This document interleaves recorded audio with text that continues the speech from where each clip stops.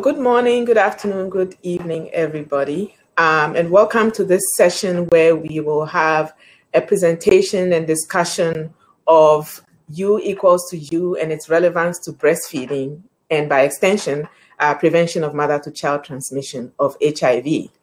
My name is Nadia Samagudu. I'm an HIV pediatrician, and I'm a technical advisor for pediatric and adolescent HIV at the Institute of Human Virology in Maryland and in Nigeria. And so this session has a pre-recorded presentation by Lynne Mofenson. And this topic is undetectable is equal to untransmittable. How do we think about it in the context of breastfeeding and PMTCT? And you may have heard about this international campaign that is looking at how it is important to spread the word that once someone has been on treatment for 6 months or more and is virally suppressed, they are protected and their sexual partners are protected from transmission of HIV. However, we need to think about that in the context of a different kind of transmission of HIV, which is mother-to-child transmission. And so I'd like to introduce our speaker, who is Lynne Mofenson, and who really does not need much introduction, but I'll introduce her anyway. She's a pediatric infectious disease specialist who has spent her career doing research on prevention and treatment of pediatric and maternal HIV infection.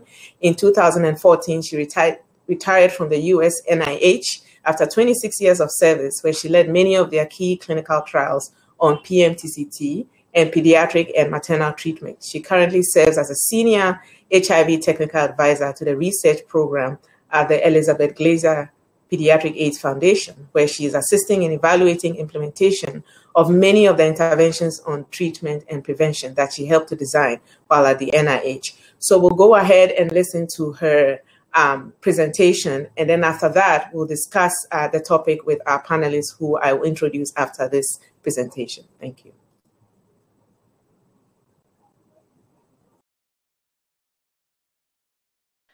My talk today is going to focus on implications of U equals U for breastfeeding. Undetectable equals untransmissible signifies that a person with HIV who receives treatment and achieves and maintains an undetectable viral load cannot transmit HIV to their partner. In the JAMA paper by Fauci and colleagues, a number of important principles of U equals U are outlined. In order for ART to provide benefit, consistent adherence is required. Achieving undetectable viral load takes time, so U does not equal U immediately after starting treatment. Monitoring to ensure viral load remains undetectable is critical, but the definition of undetectable varies, and in the US guidelines, it's defined as RNA under 200. Finally, stopping therapy negates the validity of assuming U equals U. The evidence supporting U equals U comes from studies of sexual transmission that followed thousands of MSM and heterosexual HIV discordant couples. The figure is a meta-analysis of 6 studies, including over 2,800 heterosexual discordant couples, showing no risk of HIV transmission in those with confirmed suppressed viral load. However, note there's variability in defining the threshold of undetectable from 50 to 400.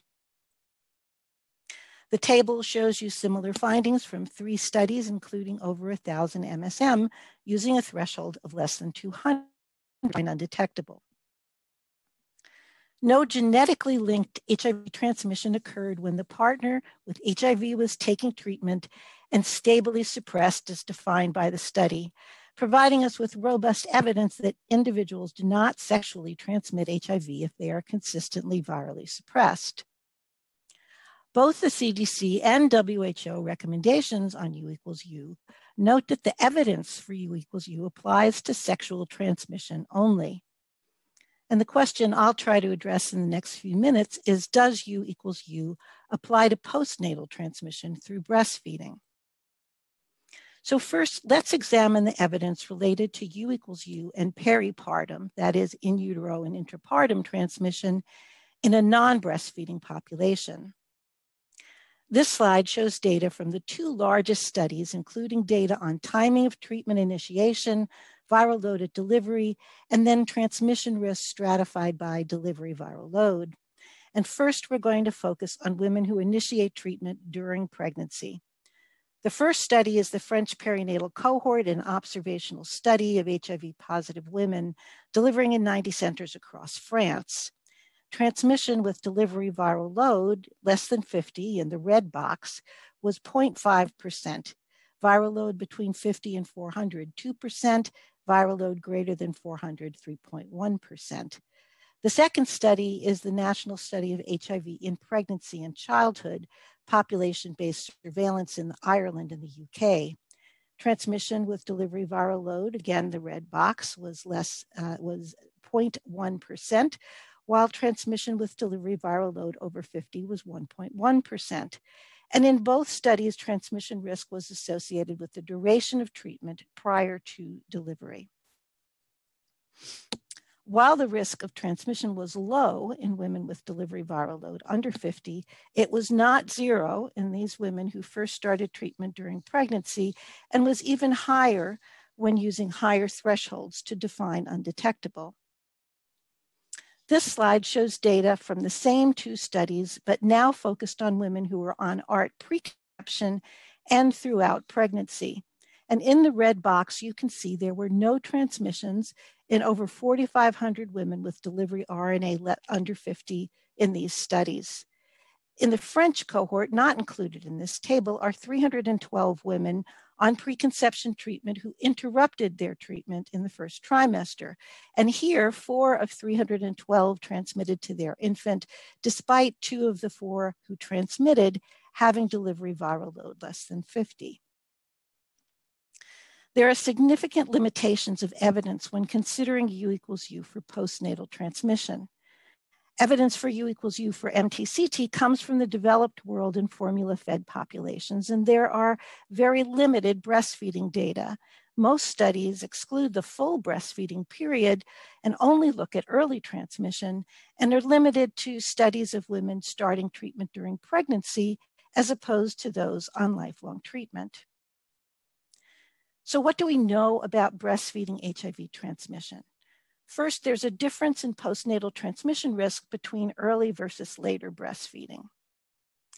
In the absence of treatment, several studies suggest a substantial proportion of breast milk transmission occurs early, before age 1 to 2 months. And this may be due to the high T-cell content of colostrum in early breast milk, including activated CD4 cells, which could theoretically increase transmission risk. However, there's also a continuous, albeit lower risk throughout lactation, averaging 0.6 to 0.9% per month.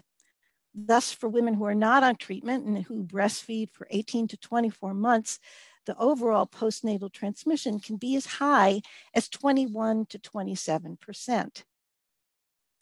This slide looks at early breast milk transmission from 2 pre-ART studies: the Nairobi randomized trial of formula versus breastfeeding before treatment was available, and the SAINT trial, where they compared formula versus breastfed infants receiving one of 2 short course preventive regimens. The graph looks at the risk of early postnatal infection, excluding in utero infection, through 6 to 8 weeks postpartum, with formula-fed infants shown in purple and breastfed infants in blue. And you can see, comparing transmission in formula-fed to breastfed infants over the same time period, there is a 6% higher rate of infections attributable to breastfeeding during this early time period in both studies. As I noted earlier, this period coincides with the time breast milk is highly cellular in nature, and this figure shows you the number of cells per ml in breast milk over time, green showing macrophages, white showing lymphocytes, most of which are T cells, including activated T cells. And you can clearly see the cellular composition of milk is highest in the first 4 to 6 weeks of life. So is the high rate of infection in early weeks due to the high cellular content of milk increasing infectivity? This South African study looked at the association of cell-associated DNA and cell-free RNA with postnatal infection in infants at 6 weeks and at 6 months. Controlling for CD4 and plasma viral load, cell-associated virus was significantly associated with early but not late transmission, while cell-free RNA was associated with risk at both time periods. You can see cell-associated RNA had the greatest association in the early period. So why is the association of early postnatal transmission with cell-associated virus important? And this is because treatment appears to reduce breast milk cell-free viral RNA, but not necessarily cell-associated viral RNA. And these are data from Botswana, looking at the percent of women with detectable RNA, shown in blue, and DNA in orange, in women receiving treatment versus no treatment. And you can see there is a significant decrease in breast milk RNA in women on treatment, but no significant difference in breast milk DNA between those on or not on treatment. The risk of late postnatal infection persists at a low level for the duration of breastfeeding. And these are data from the Breastfeeding and HIV Transmission Study. It evaluated infection rates in over 4,000 breastfed infants who were uninfected at age 1 month from 9 clinical trials. And you can see there's a steady accumulation of infection over time, basically a straight line, amounting to an infection rate of 0.74% per month of breastfeeding. And that's in addition to the risk of transmission prior to age 1 month. What do we know about breast milk viral load versus plasma viral load in transmission? Breast milk cell-free RNA is quantitatively associated with the risk of transmission. And this graph shows you HIV incidence by breast milk viral load in 275 HIV positive women in Kenya. And you can easily see transmission increases with increasing breast milk viral load. Women with consistently detectable breast milk virus were more likely to transmit than those with intermittent or no virus. So is there an association of plasma viral load, what we actually measure to determine U equals U, and breast milk viral load? And this graph compares viral load in plasma on the x-axis to that in breast milk on the y-axis. And while breast milk viral load was lower than plasma, they were correlated. And for every 1 log increase in plasma viral load, there was a 0.58 log increase in breast milk viral load. So does undetectable plasma viral load always mean undetectable breast milk viral load?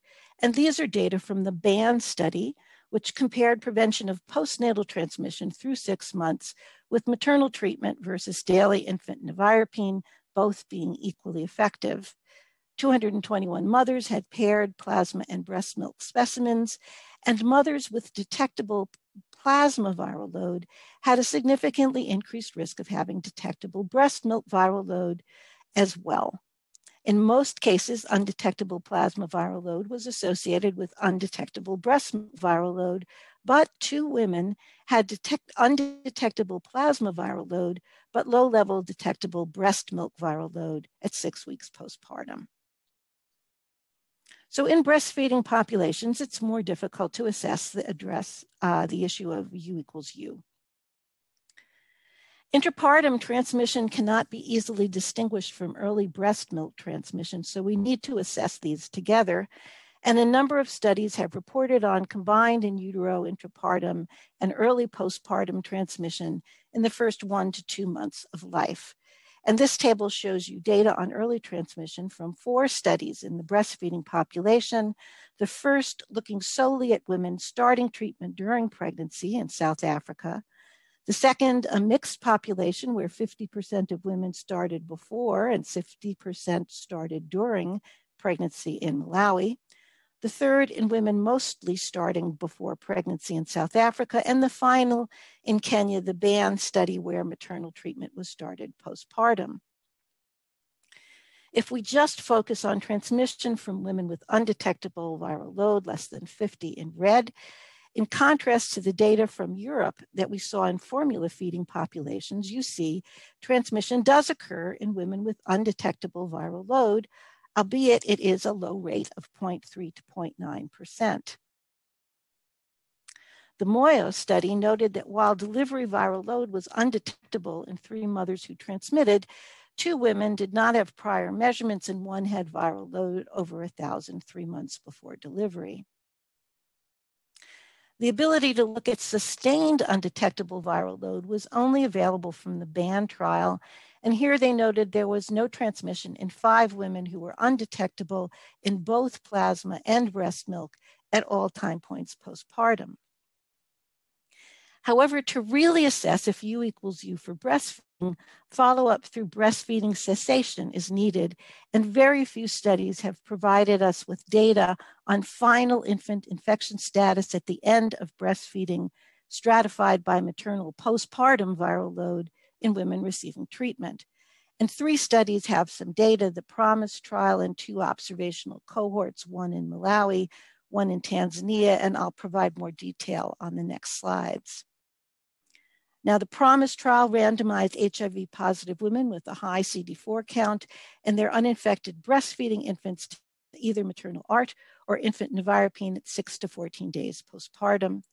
Viral load was measured at baseline and 6, 14, and 50 weeks postpartum in the women.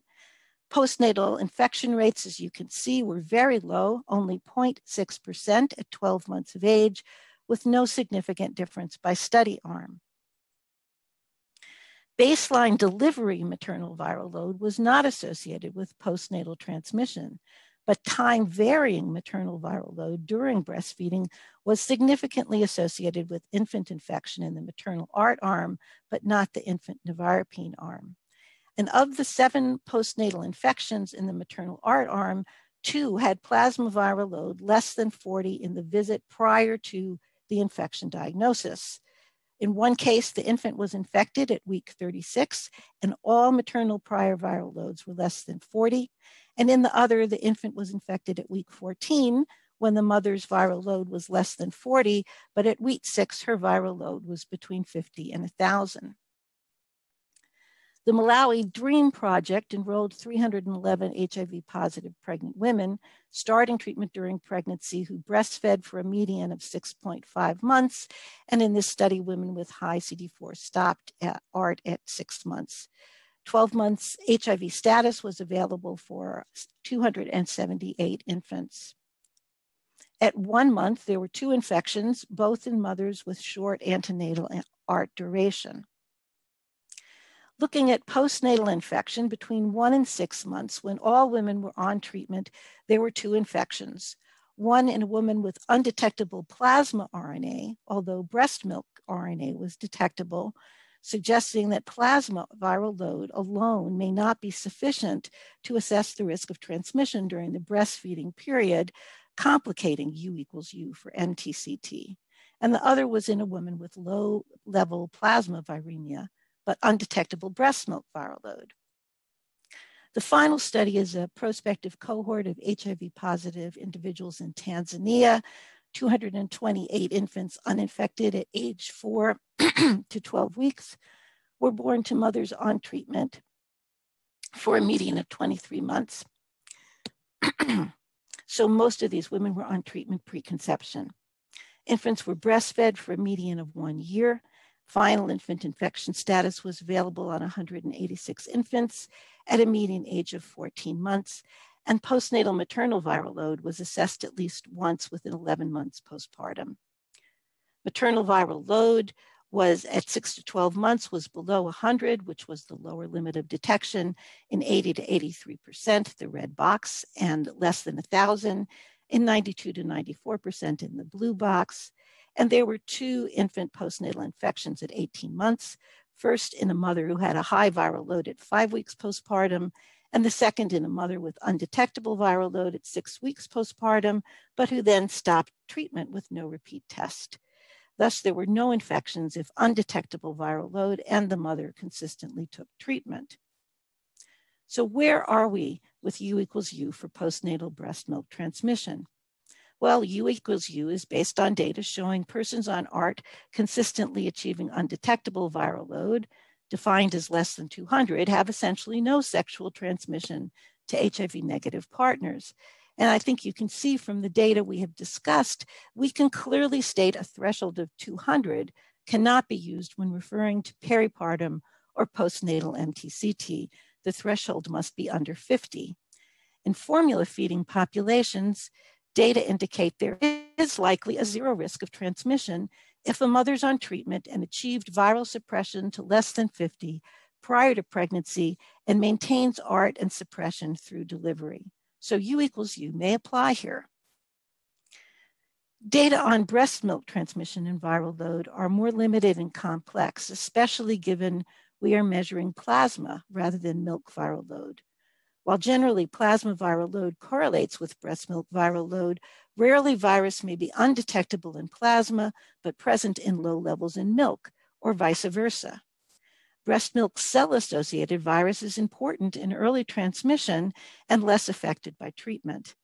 And the limited available data suggests the risk of early breast milk transmission is not zero in women who first initiate treatment during pregnancy, even if delivery viral load is less than 50. Late breast milk transmission will require both plasma and breast milk virus to be undetectable for the entire breastfeeding period. But data on women who are on ART preconception and consistently suppressed throughout pregnancy and breastfeeding are really not yet available. However, we can state, even if there is residual risk, it does appear to be extremely low. So in summary, if we define undetectable viral load as less than 50, we can say U equals U in non-breastfeeding populations when women start ART and achieve suppression prior to and maintain it during pregnancy. U may equal U in the breastfeeding population, or at least be associated with a very low risk of postnatal infection if women start treatment and achieve suppression prior to pregnancy and maintain it throughout pregnancy. And in the end, decisions related to breastfeeding are really a risk-benefit balance. And in low and middle income countries, the benefits of breastfeeding clearly outweigh the small potential risk. And in high income countries, individualized decision-making can be done with informed choice by the woman. Thank you very much for your attention.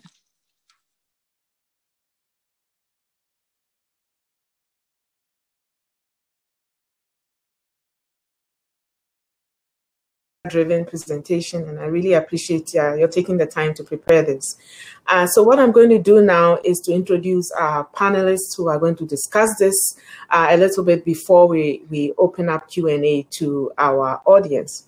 So first, I will introduce Brittany Cameron, who is a 35-year-old woman from Canada who was diagnosed with HIV when she was 36 weeks pregnant with her first child in March 2006. At that time, she was told she could not breastfeed, and that she has a lived experience quite relevant to our topic today. Brittany wears many hats in the HIV sector, and she's the current co-chair of the Canadian Positive People Network and part of the Canadian U equals U steering committee, and also the peer engagement coordinator. She also happens to be a social worker, which is really important for this field.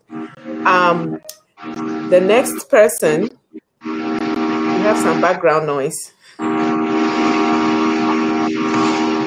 Okay. So the next person is Lucy Wanjiku Njenga, who is the founding coordinator of Southeast Kika, the first network of adolescents living with HIV in Kenya, and the founder and team leader of Positive Young Women Voices, which is a grassroots community-based organization that seeks to empower adolescent girls and young women living with or affected by HIV. She has served as a delegate, board member, and advisory group member representing people living with HIV in several organizations, including UNAIDS.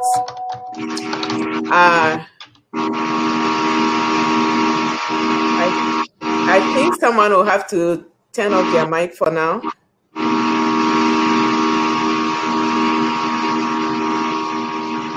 Okay, I'll continue. So our last speaker, our last panelist will be Fungai Murau, who's a passionate researcher in the HIV field with special interest in mental health, especially quality of life for people living with HIV, migration and education, and educating adolescent girls in making informed choices about their sexuality and well-being. Fungai studied at the Institute of Development Studies and has an MA where she in poverty and development, where her dissertation focused on mental health of undocumented women living with HIV in the UK. She currently works as an independent consultant and is affiliated with several health and community-related advisory boards and committees. So I will welcome everybody to our talk, and I also welcome Lynne to join us in this panel. I think you have all heard Lynne's presentation and the information she's given, but especially when you look at the last slide where she summarizes what she talks about.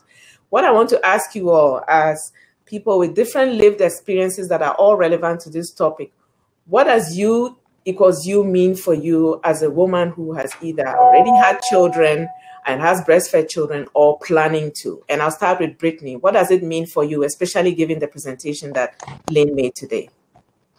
Thanks, Nadia. I think for me, U equals U is about choice. It's about choice in your health and decision-making power. And for me, one can't make informed choices without accurate information to their bodies and potential risks. And so for me, when I think about U equals U in the context of breastfeeding or just in general, I always go back to the center of the U equals U campaign and movement really is about people living with HIV having accurate access, science-based, evidence-informed access to information about our bodies so that we can make informed choices around what's best for ourselves and our families. Okay, thank you, Brittany. Lucy, what would you say to that? Same question. Thank you. So it's more or less what Brittany has said for sure. For me, U equals U means I am able to live with HIV and not feel scared. I am able to look forward to having children and not being so scared that I might infect them. It means that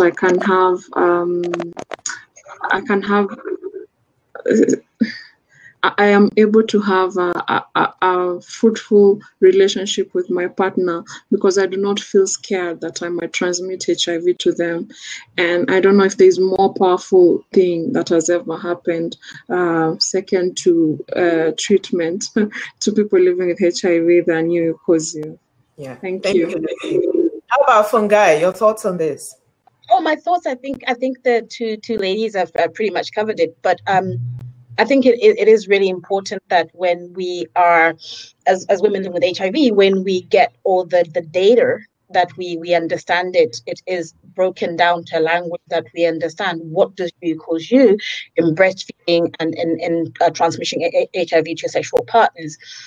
And while breastfeeding can happen, given the woman has choice, I think we need to look beyond that if you're going to breastfeed your child for 6 months, 2 days, whatever it is, there are other aspects. If a woman suffers postnatal depression, we need to have all those other intersecting things that we're supporting this mom the best way we can, whether they choose to breastfeed or not to breastfeed, because it's a very, very vulnerable time for women living with HIV who may still be self-stigmatizing.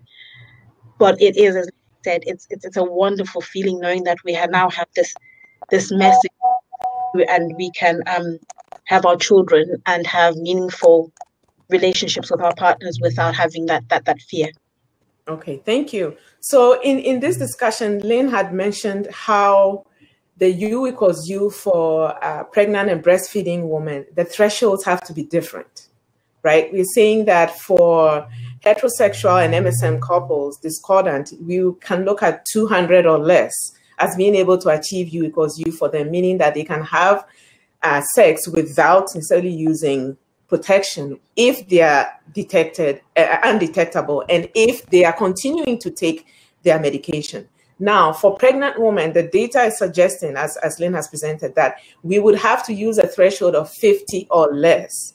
And the woman would have had to start ART way before pregnancy and maintain that 50 or less suppression throughout pregnancy and throughout the postpartum period, including breastfeeding. Now, we can talk about breastfeeding in terms of, you know, a woman in low and middle income countries often need to breastfeed because formula may be expensive. But to be honest, there are women who want to breastfeed no matter whether they can afford formula or not. So really, it has repercussions for both high income and low income countries. Now, that being said, how do you think a woman can achieve that level of, it's achievable, but I can see where there will be women who will say, this is very difficult for me to achieve. Start treatment before pregnancy, meaning you have to get tested before you get pregnant. A lot of women that I deal with in Nigeria found out they had HIV when they were pregnant. Okay, and some of them may have already had positive children. So how do you think this will be feasible for the average woman who has to maintain this, and with the drugs that are available? How do you think that works on the patient side? So I'll just go with Fungai this time. This is where I think the power of peer support comes in. It is a very difficult and can be a very lonely road when you're going into your HIV clinician's office and they're telling you important numbers. And if you're not achieving those numbers and you want to, or you're already pregnant, it becomes a very lonely road. But I personally think that the one thing that I've always benefited from is peer support. Mm-hmm. Speaking to my peers that have walked this path, seeing what it is that they did to maintain that. And it's always been quite helpful, because it is, like I said, it can be really, really daunting. But I will definitely say peer support, right information, correct information, and again, breaking down the science to a way that we understand it as community, and also not shaming that if I haven't dropped down to that 50, it's not my fault. Maybe the medication, maybe I'm resistant, maybe something's happened, maybe I'm going through a traumatic time at that point in my life. So it's about understanding where the individual is at and trying to meet them there with compassion, care, and information. Thank you. So Brittany, you've been a peer supporter, or I think you're still working as a peer supporter. How would you, now peer supporters, I also see them as liaisons between the clinical management team and your client, or your mentee, so to speak, that you are working with. How are you going to be able to get this message to your peers versus the caregiver, versus the provider, where you now have to give ART of the highest suppression possible? So then that means that clinicians have to make sure that we are not giving subpar treatment to make sure that U=U is happening for women. So how are you going to be able to do this? How do you see us being able to do this? Yeah, thank you. I actually think Fungai already answered this in the response to the first question. She talked about the data and language. For me, it's about plain language, making and ensuring that the science is accessible for people across an education spectrum. Ensuring people have access to all of their resources, especially culturally appropriate resources, and peer support. I think it can be a benefit of two ways. So that kind of plain language piece, but also that peer advocacy piece. So I'll use myself as an example. If I was supporting a woman who was potentially wanting to breastfeed, I would help her brainstorm potential questions she wanted to ask her provider, all those kinds of things. But I think there's a really important point to highlight in this, especially with that 50 viral threshold, is we as childbirthing humans literally grow a human in our womb for 9 months. I don't think that 50 is a high threshold, respectfully. And I recognize that there's going to be challenges in each individual circumstance, but to underestimate the power of the birth givers and their ability to achieve maximum success for their families is really an underestimation of how far we're willing to go. I have yet to meet a person living with HIV who's wanting to or willingly trying to pass on the virus. In fact, we're scared to death of that. And so I think it's really important to highlight that that piece of information is that we would walk across hot fire and back for our babies, and this is no different. Yeah. So Lucy, as a someone who's an advocate and someone who is also has a provider, you have a lot of background on it. What if, how do you see talking to your provider if your provider is telling you you are suppressed and it's at less than 1,000 and they think it's acceptable, and now you are planning to have a child and you want to be 50 or less? How are you going to relay this information to your provider to get you to that 50 so that it can be you equals for you?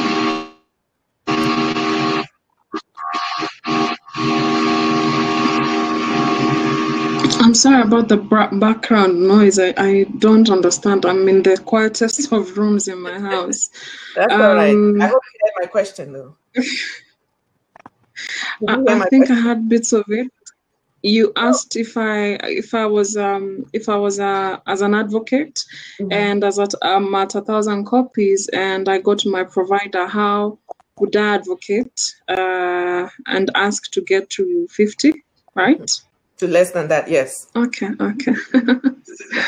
Or less than that, okay. I think, like Brittany and Fungai have already mentioned, it's very important, regardless of where a woman is at, to give her the correct information. And I feel this is sometimes what is missing, especially when healthcare providers might assume that a woman is not knowledgeable or is not capable of getting from 1,000 to 50 copies or less, or to be undetectable. And I think what is important, even if I'm coming to you and I'm not an advocate, as an advocate, I can advocate for myself, and I can tell you the plans that I have, which include what Fungai and Brittany have mentioned: peer support, taking my drugs on time, probably dealing with mental issues or other issues that I may be having, even including lack of food, that I cannot take my medication. But if I was not an advocate, I would still want to go to a facility and feel that the doctor understands where I'm coming from and gives me the right and correct information to help me and assist me in getting from 1,000 to undetectable. Because it is possible for everyone, I want to believe, but without the consistent and right information from people that you look up to, that you trust with your health, like the healthcare providers, then this the burden should not again be switched back to the woman alone or to the girl alone. I believe it's sort of a shared burden with the one who has information and with the one who is coming to you to seek information and treatment.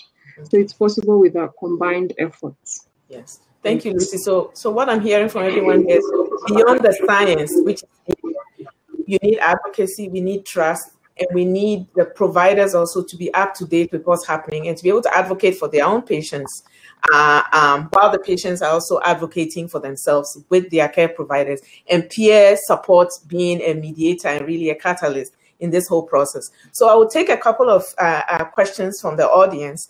So I'll read a question first, and then we'll see who will be able to answer that. So there's a question from Libokano Segete, who says, oh, it's moved. Is it rather advisable to show women living with HIV to opt for bottle or formula feeding than breastfeeding earlier on, so as to reduce chances of infection, since it does come down to awareness that adherence could substantially be bad, or adherence could wane or wax and wane with time? Okay, so how would you look at that? And I think, Lynne, could you answer part of that, and then I'll have one of our other panelists also address that. Sure. Can you hear me? Yes. Yeah. So I think this is always a risk-benefit balance here. So if a woman has a very low viral load, if she's less than 50, the risk of transmission is extremely low. And you need to say, what are the benefits of breastfeeding and what's the downside of breastfeeding? And I do think that in the end, that ends up to be an individual woman's decision. If you're living in a low-income country where the risk of infant mortality due to diarrhea and pneumonia, which can be reduced by breastfeeding, is high, to me, the benefit clearly outweighs the risk. And in a higher income country, I think that's a more difficult question to answer, but the person to answer that should be the woman. Yeah. Thank you. Okay. Thank you, Lynne. So, Fungai, how would you answer this question?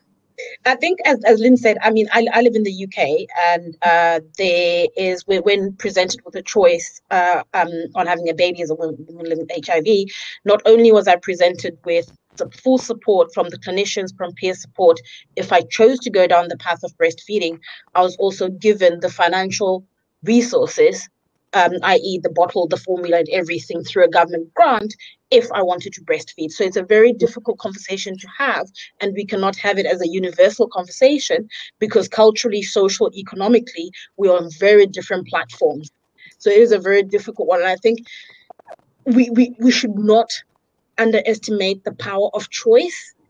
A mom that has been given the choice becomes more empowered to do the very best for their child and for their own health and for their own community around them.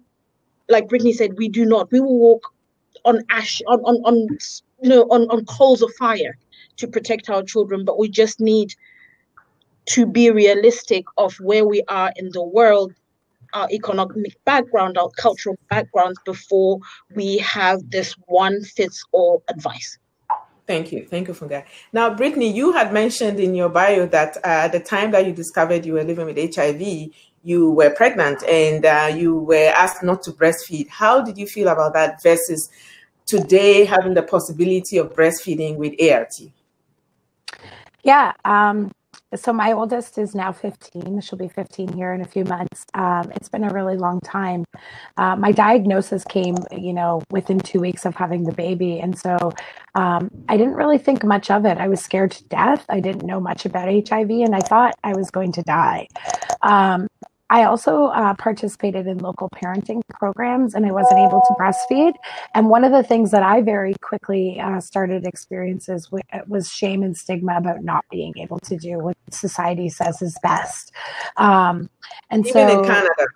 Even in Canada, and it's been a really interesting experience. So I was on a call a few weeks ago and I actually, still kind of feel those impacts 15 years later of not being given all of the accurate information or not being given an appropriate choice. And for me, the worst part about it was, okay, so I was advised not to breastfeed, but there was nobody actually that identified that I needed support in that after the fact, because what society says is the best for my baby, I couldn't meet that standard ceiling or level. And so I actually could have used more peer support or something like that. And so I think it's also important for us to, when we're giving people choices, also recognize the impacts of those potential choices or lack thereof. I noticed that a few times we've talked about, income in different countries and access. In Canada, we have over 46 First Nations communities without access to clean drinking water. So, for me, we actually need to back up for a minute and have more conversations around, as Fungai said, economic stability, cultural location, context, all of those different things. But most definitely, 15 years later, there's still a lot of regret. And to be frank and honest, a little bit of anger that more has not been done for women living with HIV in the past 15 years to help us understand our risk or lack thereof to our children. Thank you for being quite frank about this. I appreciate it. So there is another question here from Natella Rachmanina. Thank you, Lynne. Can you comment, please? For sexual U=U, we also use transmission risk per sexual act. Now, have we looked at transmission risk based on breastfeeding encounter or per breastfeeding session for maternal U=U? So, Lynne, can you take this question, please? Yeah. So this requires somebody who does modeling, and I'm not a modeler. I'm sure someone has potentially looked at it, but certainly you breastfeed, I don't know, I'm trying to remember with my daughter, 6 to 8 times a day. So Natella, you'll need to do the math for me. I don't know. Thank you. Okay. So, Natella, you'll have to sort this one out. I don't do modeling either. So, but I think we should also mention that, there's a lot of information that we've received from our panelists with regard to thinking about the women and mothers that we are giving advice to, we are giving treatment to, we are giving care to, to be able to give them the best of what is available that they can make choices from. And it's not a one size fits all. And I'm hearing a lot about choice and decision making. And to be honest, you find that when you give people choices and make them feel like they actually have some power in making decisions, I think you get better retention. There are studies that have shown that you get better compliance with the mutual plan, you get better sustainability of the plan. And then as science is evolving, you update the plan to make sure that they have the best of what is available. So this is not a static plan at all. And then, you know, I think we continue to, as the same way as mothers and women living with HIV continue to be looking up information, providers are also looking up information, making sure that, you know, did I miss something? Is there something coming out that I haven't made available to my clients? And what is available in my community or in my country versus other countries? So what I'm going to do is have to wrap up now because we have to go to the next session. But I really, if we had more time, we'd really much more to learn from our panelists as well. But I'd like to thank Lynne for her presentation. I mean, lots of data to download in the brain, and really to thank Brittany, Lucy, and Fungai. I've really, really enjoyed this session, and I really appreciate your time. I'm sure I'll be calling on you in future to give us more insights to keep us on our toes. But I really appreciate everyone. Thank you very, very much for your time. And I think we'll just sign off now. Thank you, everybody. Thank you, Lucy. Thank you very much. Bye-bye. Thank you. Bye.